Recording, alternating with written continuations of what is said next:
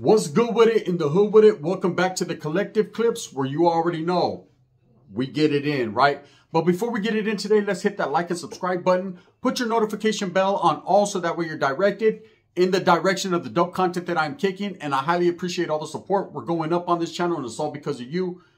Very much appreciated. Thank you guys so much, man, for all your support. I'm humbled, right?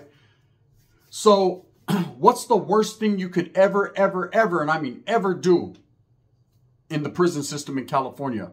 And I say California because every prison system is different. I can only speak on what I know, right? But like Texas, Arizona, New Mexico, they wiggle. They get with the program, right? I'm pretty sure a lot of what I'm going to say is pertaining to them exact states. And then as far as the East Coast, buck 50, they ain't playing over there, right?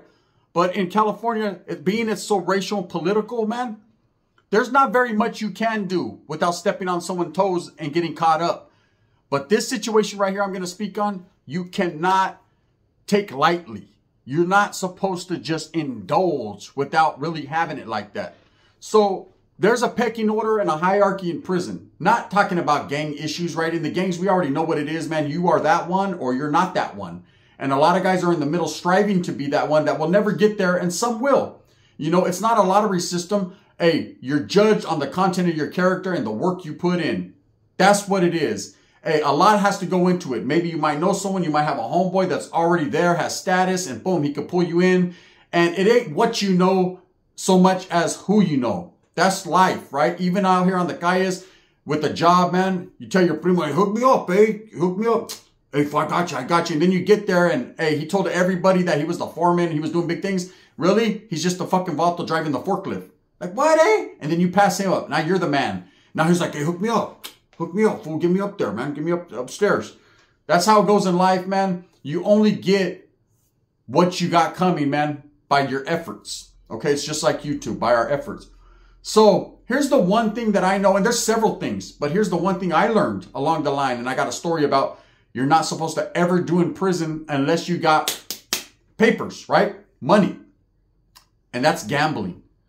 Gambling is a very addictive thing. Something in the brain, even in my brain, tells me, get it, get it, get it, right? And usually I don't got it to get it, right? It takes money to make money.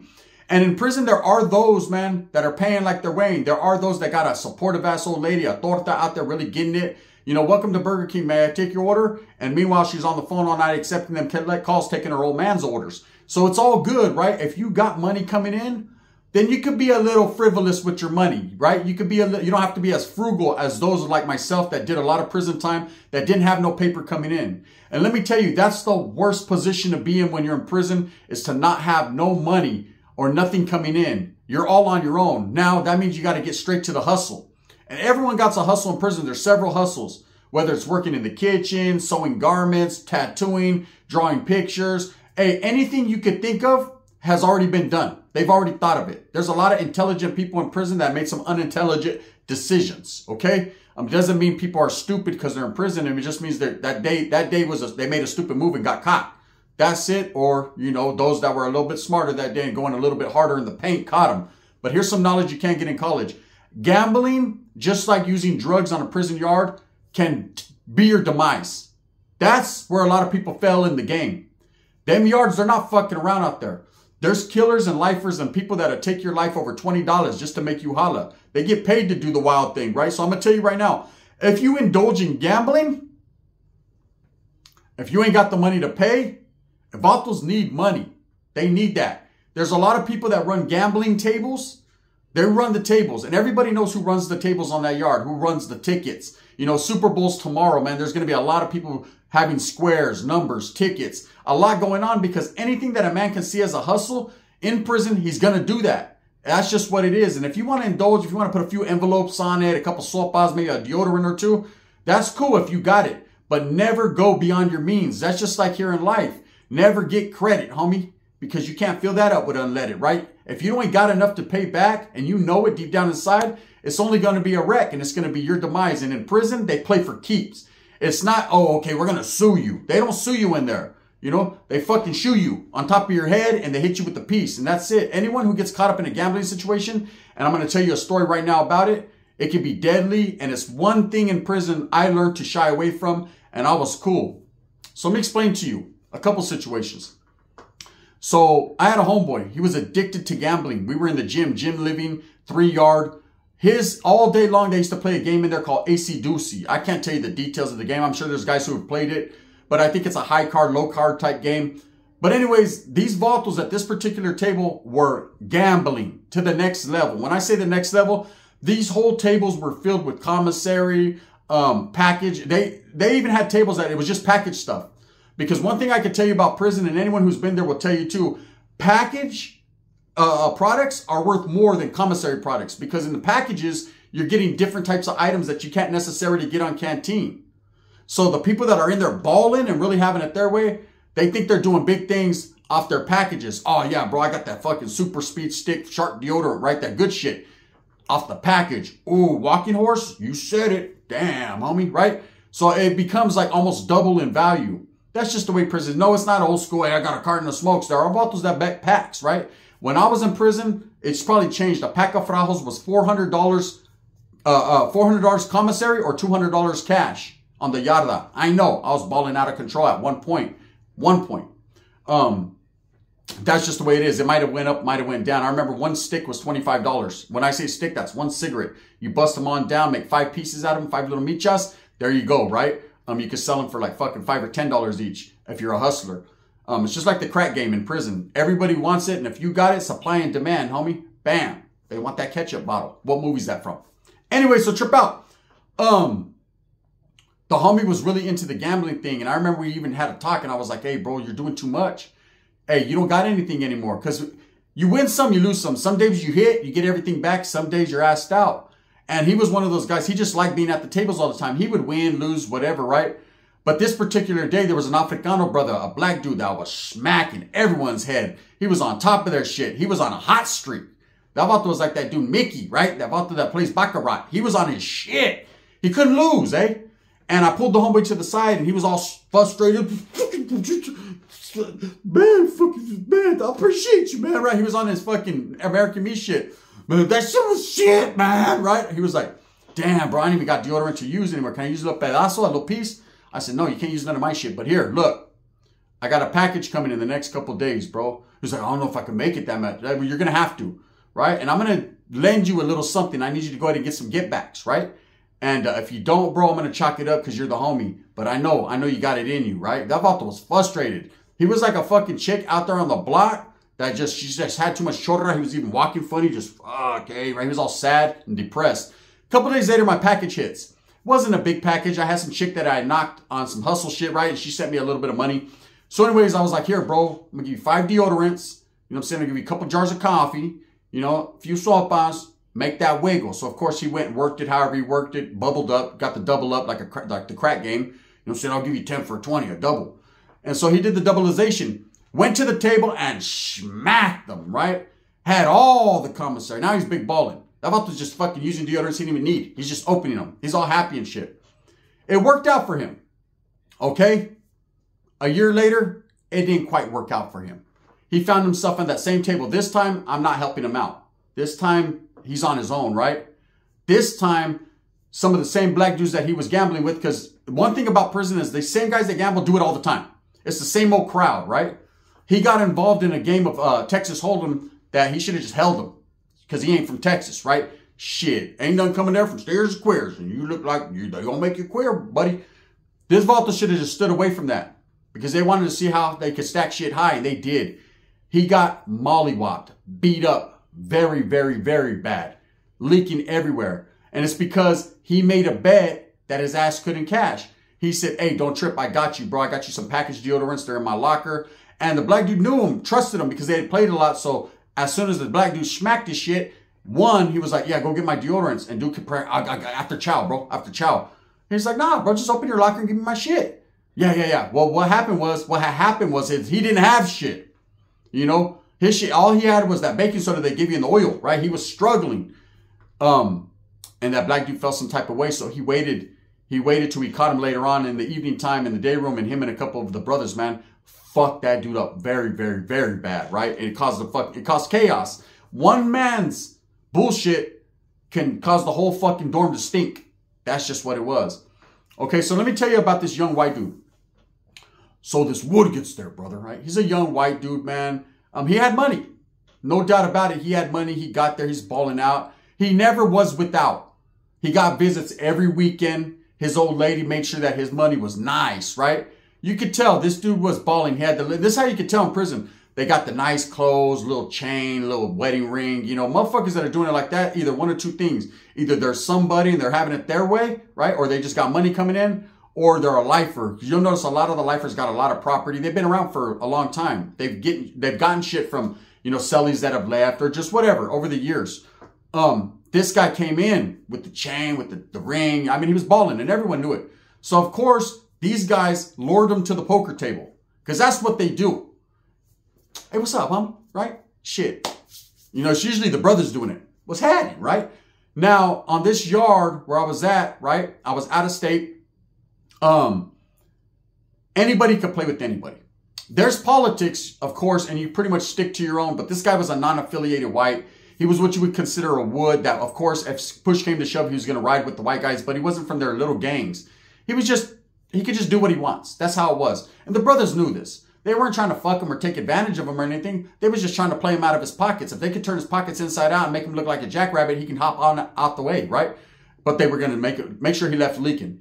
So they got him. I would see him from a distance like, oh, there's Vatos. They hooked him, right? Whatever, right? And I got a deodorant on it against him. And they were working him. They were cheating him. Now, of course, cheating ain't cool. But if he was fucking susceptible to it, hey, this is prison. I ain't going to tell on him. Hey, fool, you're getting worked. Whatever. Work that motherfucker, right? He kind of knew it towards the end, but it was already too late. So anyways, this Vault, they're gambling. They're going, right? They're going. And it's back and forth, back and forth. And like I said, you can't beat the cheater, right? So this Vault was hitting him like fucking, what's his name did the other day? 21 Savage. Worked them. They're working him with the marked cards and all that. And he starts getting hip to it. But none of the white dudes are going to fucking back his play because they're like, nah, you're over there playing with the blacks. That's on you. You chose. So they're going to use your shit. They're going to work you, right? So everyone was like, kind of like, whatever, right? So this guy's calling his old lady several times, send money, hit this Vatos P.O. box, fucking send money on his book. All kinds of shit, right? Well, it gets to the point where his old lady's feeling some type of way. She only has so much money, so he gets left, right? Or I think he got left. Anyways, he wasn't getting money like he was. Chain was gone. Wedding ring. Some black dude was wearing it as a pinky ring. Look, ballin' with the homies, right? There was all kinds of shit going on. Well, here's some knowledge you can't get in college, right? This guy was like, fuck it, man. I'm going to try one last thing. He had hit for like a $100 package or whatever. It wasn't much, but it was enough to put on the table to try to get his get backs. He was already deep. Very deep, right? Trip out what happens. So he's out there on the table. I'll never forget this day. They were high stakes gambling. They were playing for dimes. That's 10 cents a hand or something like that. Anyways, it got crazy, right? So this white dude hits straight flush. Oh, no. My bad. Excuse me. He had 4 deuces, right? Balling. 4 of a kind. What beats 4 of a kind? A straight flush and a royal flush, right? They're playing poker. Texas Hold'em. So he has the 4 twos. So he's feeling himself. I can see his eyes. His fucking eyelids are doing jumping jacks, right? His eyelids are tweaking out like Danny Masterson in the fucking suicide cell right now, right? He's all happy.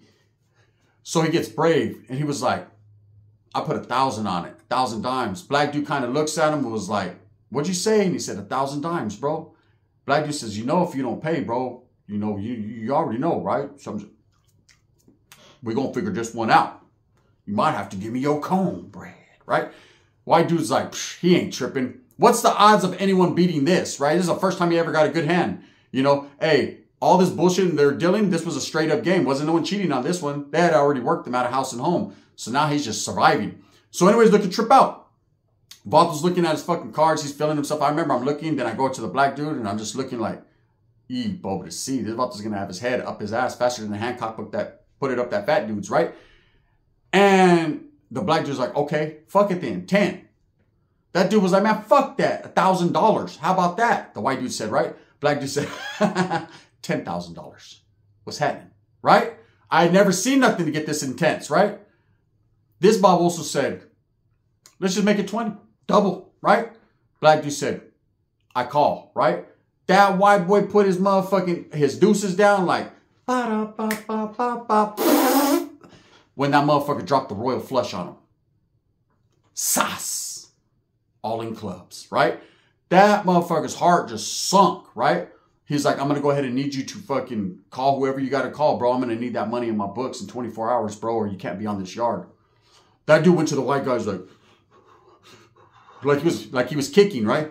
Hey, man, see the way it works out with my bank account. White dude said, nah, bro, that's on you. You're all racing everything, but this one time, bro, it is on you, homie. And I remember looking at the woods and I was like, brother, right? He had no more coffee. He had nothing to give him. And the white dudes don't play, man. One thing about the white guys is they're going to teach you to learn your lesson. Oh, they're going to learn you today. Facts. So this guy's over there talking to the black dude. And again, me and all the homies were laughing like, fuck, hey, they're going to fucking bone him, right? He's in trouble. And black dude's right there on the phone like, call your people, bro. So he tries to call his chick. She answers, right? You don't understand. Sell my truck. Do whatever you got to do. These guys are going to get me, right? And whatever she says I wasn't the fucking cucaracha under his huarache on that phone, right? But I could tell you right now, he looked flabbergasted. He was pretty red, right? He was like a Bulls jersey. He was shook up. Well, he didn't pay. So he tries to lock it up. Okay. And that's what gambling does to people. It fucks their head all up. They already know it's just like on the streets when I was going to the casino, man, I just had to win. I had to win until I had nothing, right? So I can understand. He was like, fuck, he was trying to borrow shit from people. It's like, bro, you're not going to pay $20,000 in fucking oatmeal. It ain't going to happen, homie, right? And so he's like, fuck it. I'm just going to sock some Knack, some J-Cat, whoever's here. I'm going to hit him and go to the hole and try to wiggle. You think the brothers was going out like that? This motherfucker all frustrated. Listen, he lost like 20 pounds that day. He was all stressed out. Anxiety like a motherfucker, right? This fool swings on this J-Cat dude that's sitting there playing fucking Uno with some other weirdo, right? And that dude gets up and whips his ass and then all the blacks stomp him out, right? They didn't put no metal in him, but he got stomped out pretty damn bad. Worse than the homie did, you know, over there in SADF. It was pretty bad, right? I tell you a story and I say this to say what's the real. I say that to say this. Gambling, unless you have the funds and unless you're doing it for fun, in prison is a no-no. Don't never let it get a grip on you. Those are the things, some of the things, man, that could fuck a person's whole career off. I've seen solid dudes, solid, righteous, striving, norteños, sureños, woods, skins, kumi, crip. I've seen it all. Every fucking different ethnicity, except for the Usos. The Usos don't play that shit. They're different. Them and the Asians, they kind of just stay away from that shit. Natives, paisas, everybody. I've seen a lot of people booked on the yard. Hey, what happened? Gambling debt. Damn. What happened? Volta couldn't pay. What happened? The Lions lost. Right? Just shit like that. It's over and over again. Anyone who's been in prison will tell you. Now, if you got it, Holmes, and you could not, and you got restraint, and a lot of men that go in with restraint, and they're like, nah, I've seen people get turned out. Like, oh, no, bro, I don't gamble. I'm cool off that shit. Next thing you know, they're like, hit me with your best shot. Come on, ace. Come on, ace. Come on, ace. When all the aces are already on the table. Like, hey, puto, you can get a king, but you can't have an ace. That's just how it is. So anyways, yeah, man, prison is very dangerous. I've seen people get their whole shit split, been booked. And I've seen a lot of people will do that move, man. They'll wiggle on yards. And I've always thought it was funny, man. You know, vatos will lock it up. It's like you went your whole career gangbanging, investing time through the struggle and being about it. And a lot of dudes, very political dudes, righteous. And then they go on a yard with some dude and they fucking lock it up over a $10 bet that they can't pay. Over 10 fucking measly ass dollars. Happens all the time. Anyways, man, that's one of the... Don't do it in prison. I advise you, any of you youngsters that are going, I would hope you don't go, right? Because it's not a good place. It's not a place of lavish D for anybody. It's unfortunate. It's an unfortunate, desolate place of hopelessness. But if you do happen to catch a case and you're going to prison, remember Gunner said it first. Don't go in there thinking you're the man because you got a little bit of money and gamble. I remember there was a vault, his name was Gunner, just like my name. He was a Southsider. That vault went in there. Same type of height. Little youngster, parents taking care of him. He had the flat screen TV. He had the boom box he bought for $300 off the yard. He had the Super 2, you know, he had the Super 2 and the Super 3. He was doing big things, CL20s, fucking just, you know, everything that you can get in prison that ain't shit out here, but means something in there. Getting papers every day, doing his thing with the R. I mean, he was balling. 2 months later, the Valta got involved in gambling, and he was over there telling me, a northerner, don't tell anyone. You want to buy the TV? Nah, hell no, right? That's I already got 2 of them. That's just how it was. That's why I never indulged or involved myself in gambling in prison. That's a big no-no. With that being said, I hope that you move smooth with a purpose. And I'm not trying to knock anyone's hustle. If there's vatos in there watching this like, damn, gun, stop hating. I'm not hating, bro. But fuck, you know you're going to stab that dude over $5. Stop it. With that being said, move smooth with a purpose. Get everything that you want coming. And remember, at the end of the day, it's all about the strive to struggle, the struggle to strive. I'm going to continue to do what I does and provide the best possible content I can right here on the Collective Clips, as well as Gunners Collective TV. If you're not tapped in there, that's my big channel. That's where the shit really goes down. Make sure you tap in, man. I got bangers every day. I want you guys to have a great weekend. Enjoy the Super Bowl with your family tomorrow. Keep your shit on exorcist. That means on swivelization. Don't get caught up. There's going to be a lot of disgruntled fans out there that are all mad because the team that they just started cheering for last month lost. You know what it is, man. Thumbs up or thumbs down. Heavy's going to be the head that wears the crown. I'm going to continue to strive and struggle for what I truly believe in, and that's the betterment of all people, man, and trying to detour some of these guys that ain't really up on game and give them some klecha, some knowledge they can't get in college. Hey, look, bro, you're going to go to prison? Fine, if that's where you want to go, homes. But there's rules and regulations, bro. Some that the homies won't tell you because they're going to work you. Bang, bang.